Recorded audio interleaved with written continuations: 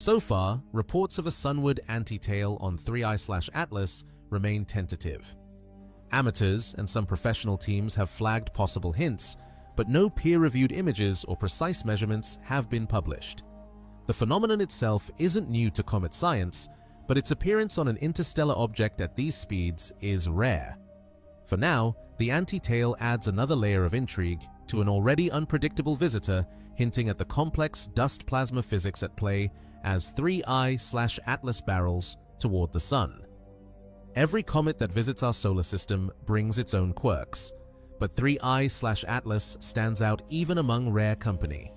The first two interstellar visitors, Umuamu and 2I/Borisov, set the bookends for what astronomers expected. Umuamu, discovered in 2017, was a dry, cigar-shaped object. No visible coma, no tail, just a tumbling shard that slipped through the inner solar system almost unnoticed.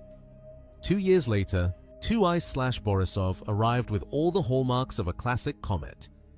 A bright, blue-tinged coma, a textbook dust tail, and a chemical signature dominated by water and cyanide, much like the icy wanderers that orbit the Sun every few centuries.